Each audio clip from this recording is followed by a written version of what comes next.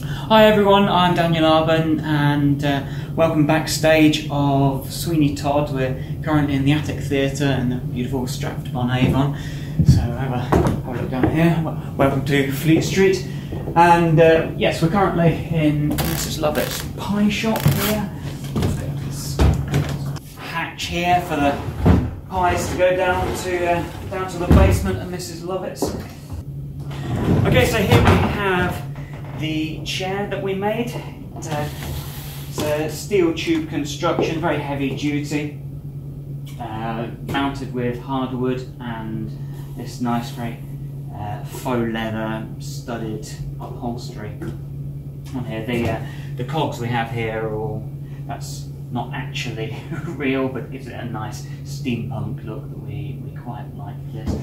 Here, of course, we have the handle. This is a collapsing chair, so it's operated by the lever. Now, the lever is in a set position because obviously we don't want the chair collapsing with an actor's elbow knocking it by accident. So the lever does unlock it, and as Sweeney pulls the lever, the whole chair will collapse. Now, the peculiarities of this space was quite a difficult one, because we're on a flat level, it's a small space. So the way we have it at the moment, we have the trapdoor at the back with a ramp going behind the flats, which meant that we had to put this chair on a rotation, and it also has the slide that takes it to the back and rotates it.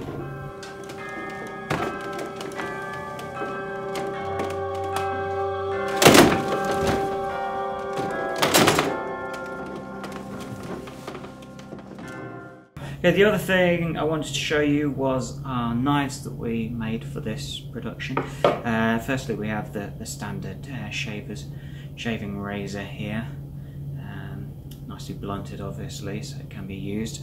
But what we did was made a second replica that is the blood knife version.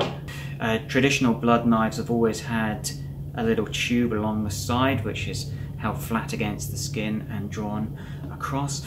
We were faced with the problem of trying to hide that with audience on three sides, and audience at this close was very, very difficult. So I came up with this design, which actually has a hollow blade with a small outlet for the blood.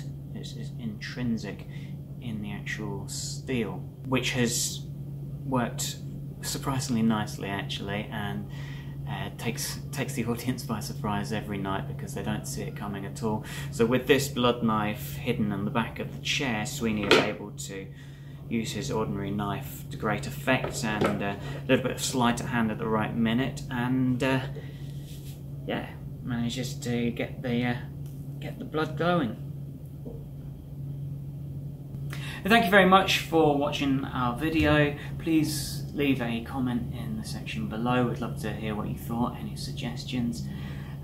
This stuff is now available for hire, so please do get in touch. Likewise, if there's anything here that you've liked my craftsmanship and think there's an idea or a project you might have, please do get in touch. I'd love to hear from you, and we'll see if there's anything we can do for you in the future. Thank you.